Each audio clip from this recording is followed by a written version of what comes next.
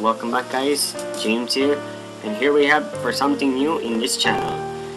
This is the game known as Equivoque. It's like a visual, it's more of a visual novelette that's about an apprentice who is have a conflict between a con artist and an escape artist magician. So the main reason I have interest of this game because one point is that the art style kind of remind me. The art style is really unique. It kind of reminds me of one of the animators, the one who did for Markiplier and Jacksepticeye. It kind of reminds me of one of those. And also plus the kind of reminds also well with the Flash games from, you know, that kind of Flash game before about Alice from Alice of Wonderland, that she's gone missing and she was murdered. That kind of Flash game before. It was a point and click as well. It kind of reminds me of one of those kind of things.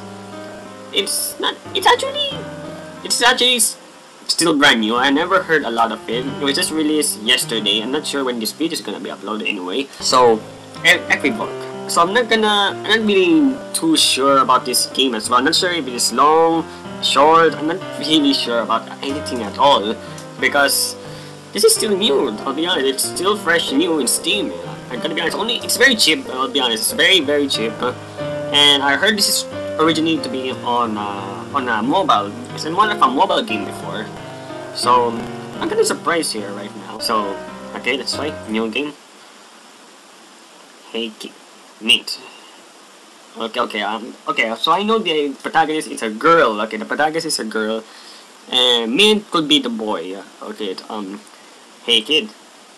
Is someone talking to me? Probably not. Hey kid, wake up. That was fast. But it's gonna be difficult. Oh dear. If I was Nicoby right now, he'll ace this. Okay.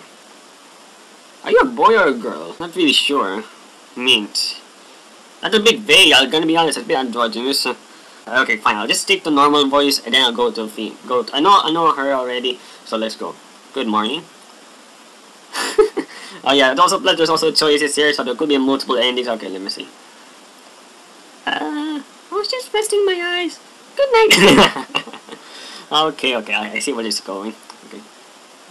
I was just resting my eyes. Where are you now? Well, that's a new one. Doesn't seem like a good idea during business hours. Oh, screw you. You know, I thought to myself, it can't possibly be that the young rabbit minding that shop is asleep in the middle of the business hours. And yet, oh dear. And yet here we are. It will do me good to remember that I am often wrong. It was on my lunch break, thank you very much. It was on my lunch break, thank you very much. Wait, wasn't the door locked? Have we met somewhere before? Wait, wasn't the door locked? Wait, I'm not really sure. I was on my lunch break, thank you very much. It's 3 p.m. Uh-oh. Wait, I know you. You're the Meet the Splendid. Okay, not really sure yet if you're a boy or a girl. Are you trying? Can I smell you? Okay, never mind. Why are you in my Master Saberglass magic shop? Saberglass? So sorry guys if I can't do the female voice. I did it for Namia's game move before. It was kind of a bit difficult, especially kind of a bit awkward. I was able to nail it at first, but man. Okay, I'm gonna do normally. I'll try to improvise the voice. I'm not really sure how long is this as well. So this is what all Saberglass are trying to do, eh? And what are you exactly? I'm a bunny. Okay, that's really a bit obvious. Oh, that's a bit obvious. I'm a bunny. How will I say that? Okay, fine. I'm Master Saberglass Apprentice. Is that so? Then I think this will interest you. Think of a card. Any card. Which one? Oh, never mind. Think of the ace. Tell me when to stop shopping. Oh. No? Is this the card you were thinking of? Let's do a tonish for words even. Whoa, how do you... Oh, I mean, that's a bit... I'm an apprentice, so I was supposed to know this, so... Just do a tonish for words. I can do that. Keep it together, dear. I know it was amazing, but it wasn't that amazing. What's your name again?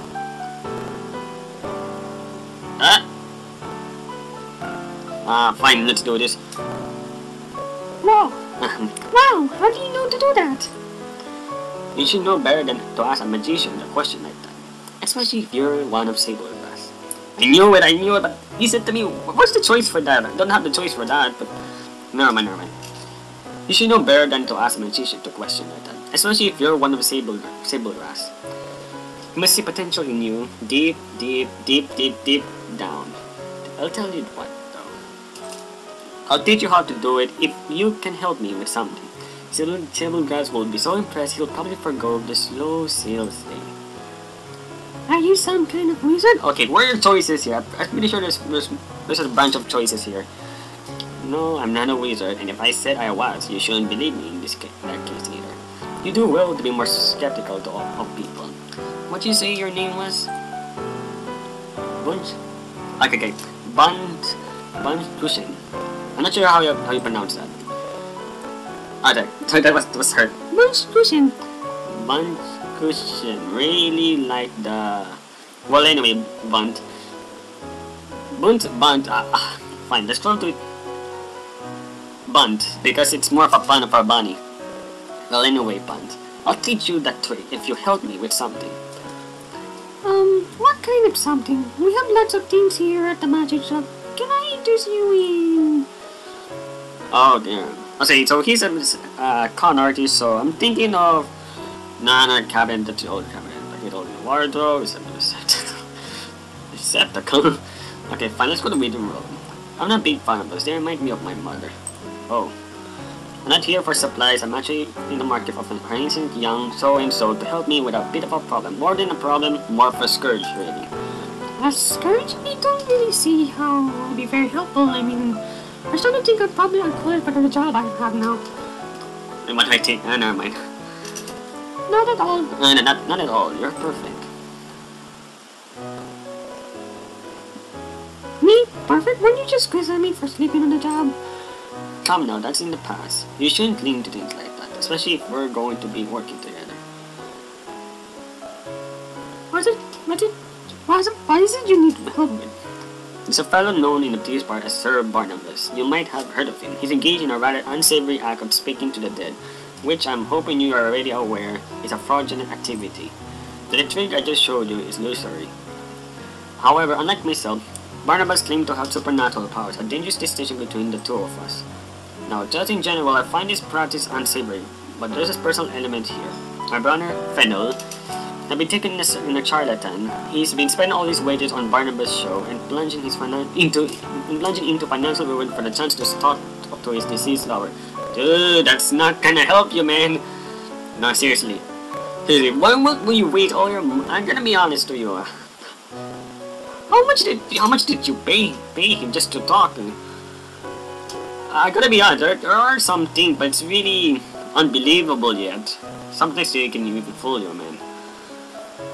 I learned that from a lot from other games who did the same thing. I don't know, what if he really has magic powers? You think he had your brother's choice? Let's see. Oh, I don't know, let's try to think of this first. That's for the most logic of all. My body is too consumed by grief to take rational choices right now. Oh, never mind. I think that makes sense. It's my job to stop you from leaping headfirst into financial ruin for short-term pain relief. I guess that's a good point. Sorry, guys. I guess that's a good point. These people are con artists, using lead questions and genetic statements to get information out of people. It's called code reading. Is that actually a thing? I'm not really sure. You know a lot about this. Why don't you stop him yourself? Good question. I can't get close enough to Barnabas without him getting wise. I'm famous after all. His shows are different than most who speak to the dead. His predictions are weirdly specific. This is something he's doing that I can't quite figure out. I need someone who can investigate unnoticed. Someone like an innocent young rabbit with a general knowledge of matters who can report back to me. Okay. And if I do this, you'll teach me your card trick? Is that all you're gonna teach? Oh, okay, I just want to teach her. Only your card trick, none other else. If you do this, you'll gain much more than a card trick, my dear one. You'll gain the satisfying knowledge that you were performing in the service of the truth. I did. I think I just won the card. Yeah, nothing else, nothing more. Fine. In service of the truth? Yes, in service of the truth, and truth is justice, just waiting to be reborn.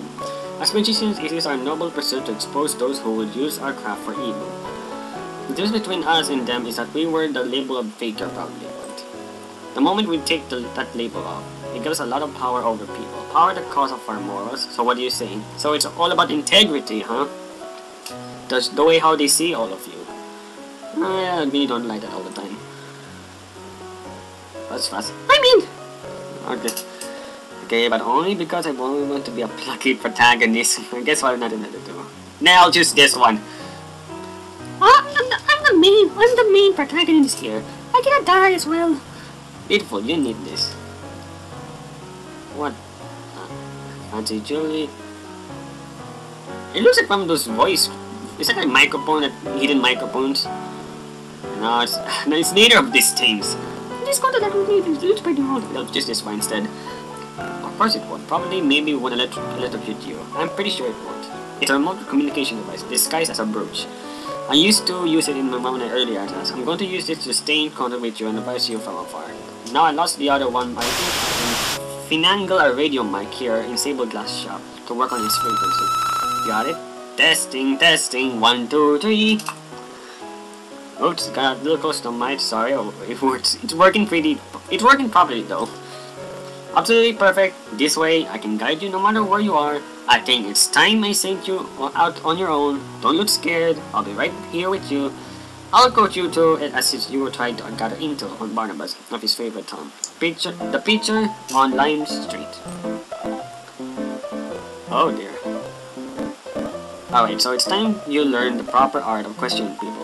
Get to the heart of things. You see, there are plenty of people in this room, and like old people, their opinions on things, and some of those opinions are wrong.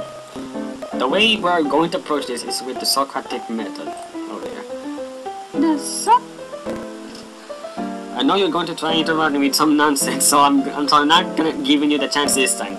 The Socratic method is essentially this. A good idea takes work, and often people's views don't stand up to scrutiny. The more questions you ask, the more holes the opposition pokes in its own argument. So just keep asking questions. You got good instinct, so I think you'll figure out the right kind of questions to ask. Okay. Sorry. So it's kind of more of like questioning people. It's kind of more like the Ace Attorney style, you know, like you keep on questioning until they made a flop. It's kind of like find the holes in their argument, something like that. So the more questions you ask, the more holes in the opposition poke in its own argument. So it's short, you have to find the truth, something like that. Sooner or later, your opponent will realize that they don't have an answer to one of your questions, or they fall into a fallacy. A fallacy in this concept is a dishonest argument that isn't blocked by logic. That isn't backed by logic. Oh, okay. This is really like the Ace Attorney style. So the more they lie, the more they won't hold much water anymore. Something like that. Okay. Either way, that's how you know you got them.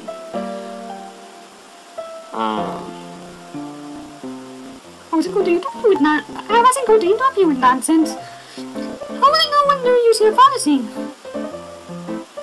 I really need a good voice for this, to be honest. It's kind of a bit high-pitched. How will I know when they're using fallacy?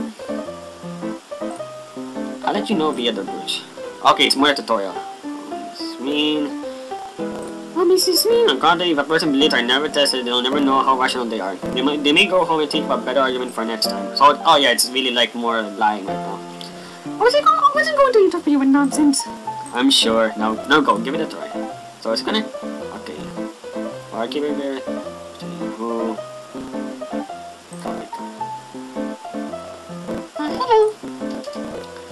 May I help you with something?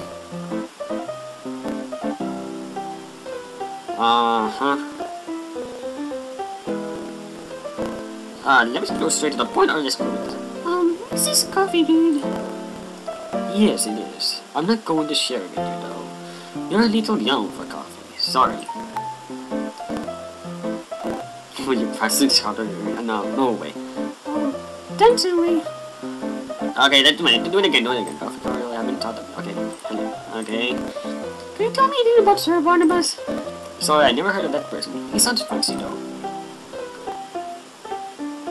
I have nothing to back up, to be honest. This is the only choices I have. Oh. Okay. Alright, you? Alright. You're kind of a weird child with weird hobbies, but I got some time to spare. I'll put forth the notion that a fish is an animal that swims.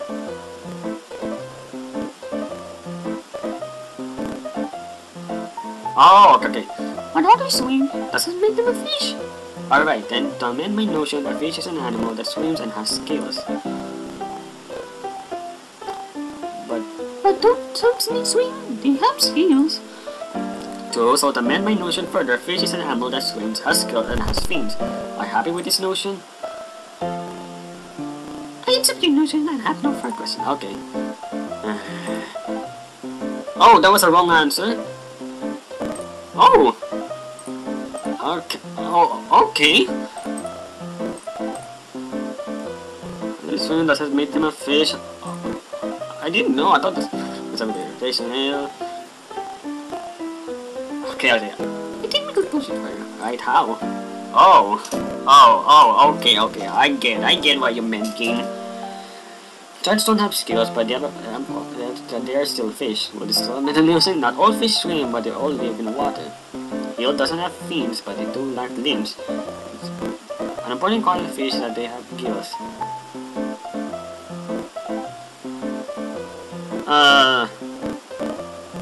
I think all of the above.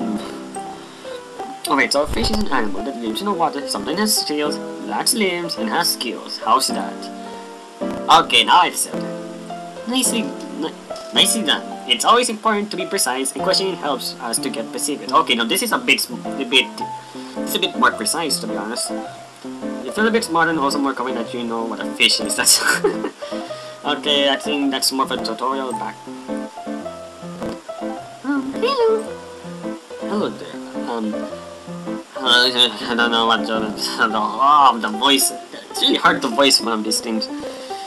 Hello there. Do you want something from the bar? Can you tell me anything about Sir Barnabas? You know it's funny, Russ? I was just at one of his shows.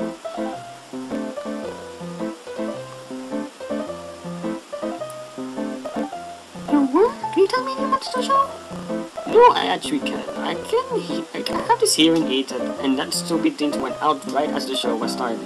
Talk about timing. I could barely hear anything. I started going bad, but it's so expensive. I see. You what? Can you tell me about anything about Sir Barnabas? He's a fancy dresser. Anything else stand out about him? Oh yeah, I actually sort of self-conscious about being at the show. My hearing aids were at I couldn't really hear anything. I just had to go off the visuals. I noticed that Sir Barnabas have hearing aids too. I thought that was really cool. It made me feel less insecure about myself. So yes, hearing aids. Okay. Are you sure about that? What do you mean he's a fancy dresser?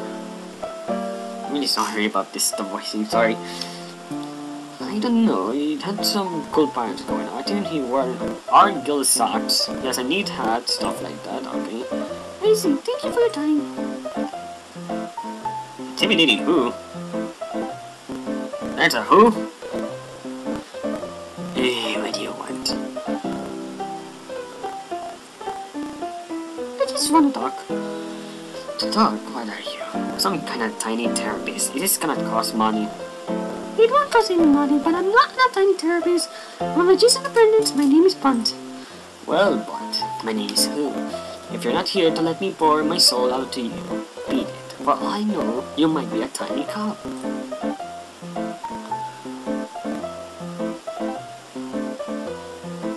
Yeah, kinda more of a go with that cop straight, because even though I keep on denying it, I'm pretty sure it was still, I'm not pretty sure about this.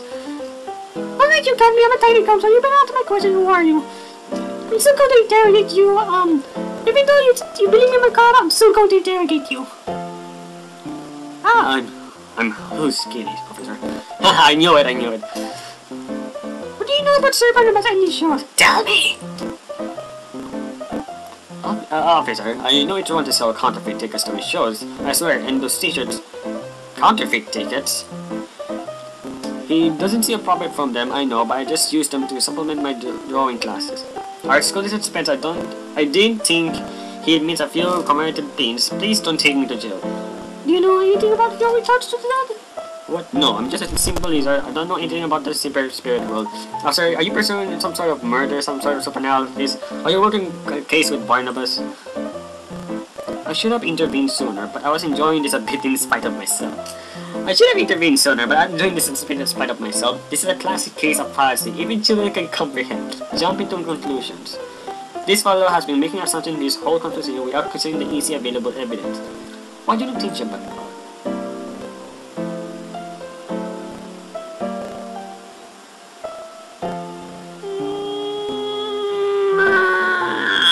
Oh my god. Big sentence, I'm not... Oh my god. Tiny car? Tiny car.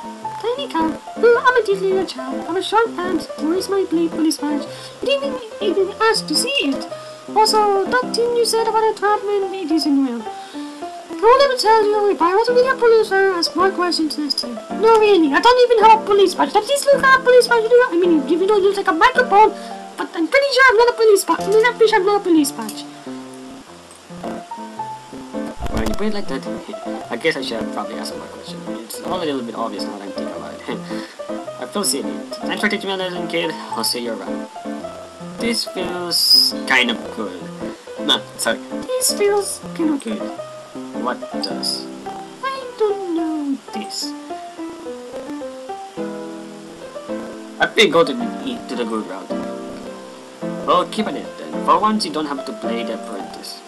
It isn't just that, I mean, it's still a good feeling. So keep at it. As a magician person, challenging people's ideas is probably new to you, but that's probably exciting. You're used to being the one who's challenged. Now, you get to do the challenging, and that's good.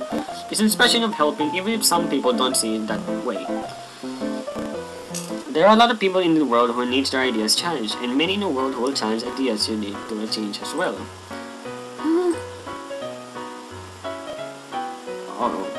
And then he says to me, do it, Mr. B. Oh, that you're new. Okay, how do I give this voice? Do it. And then he says to me, do it, Mr. B. Your basic skills are so magnificent, so developed. I just have to have you in my inner circle, and that's how Barnabas took me into his inner circle. You're kind of more of a magician, are you? Not really. As a lucky protagonist, I humbly accept this plot convenience. So amazing how it shows your powers again, Mr. Do It. Yeah, come on, we can't really hear you guys. Could you speak up? Alright, if you insist. Amazing! You bend the spoon, man. So supernatural. I still can hear you, but what I saw was so cool. Okay, let's take. I have a question about your psychic dreams. Hey, you're pretty big for your short pants, little buddy. I didn't answer your question. Can you just feast your eyes on this? Okay, Okay, bending a spoon doesn't prove that there's no natural cause for it. I'm pretty sure I know you're bending the spoon.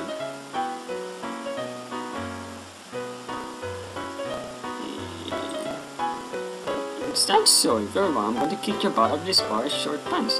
And if I'm right... And if I'm right, you have to tell me about Barnabas. You're... Oh, it could be this one. Using real spoon, but you're bending on the table, then disguising the bend using the angle sitting you bend the spoon with your mind. What? You're not bending the spoon at all. You're letting the handle curve slide in your hand. Oh!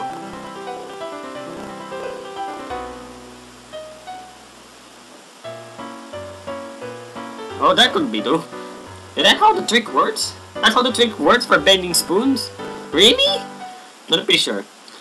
You're not bending the spoon at all. You're letting the handle grip slide in your hand. I can see it! Total not a deal. So deal, short pants ought you go. Obviously, the real answer is I'm using my totally amazing psychic powers. Well, now what, Mint? What the? Who are you? What the? Who are you? What's with the sack? Mint! Mint! get what you want, kid. You get to see Barnabas.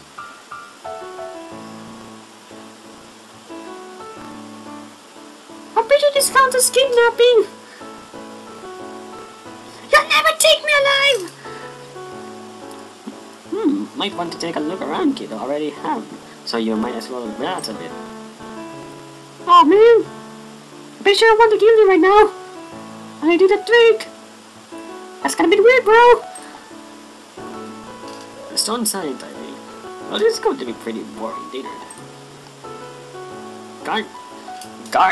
GuardCon? Okay, I think we may be off here for a while, guys. I might save. Okay, save. Oh, I have different slots. Okay, this will be good. Okay, save for that. Okay. Okay, so that's Equivoque for a while. I'm not pretty sure if you guys want to see more of this. I'm really sorry, guys, if this is really actually different. But the art has really piqued my interest the most. I mean, look at it. I gotta be honest, it's kind of a bit unique.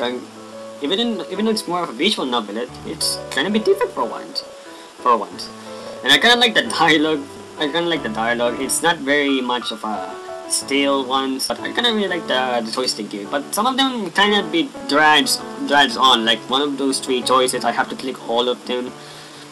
I'm pretty sure that it could be a branch out. I'm pretty sure it could be branched out, but anyway, I think that's all for today for once. This is Equivoque. This is still brand new. I'm not really sure how I judge this game yet.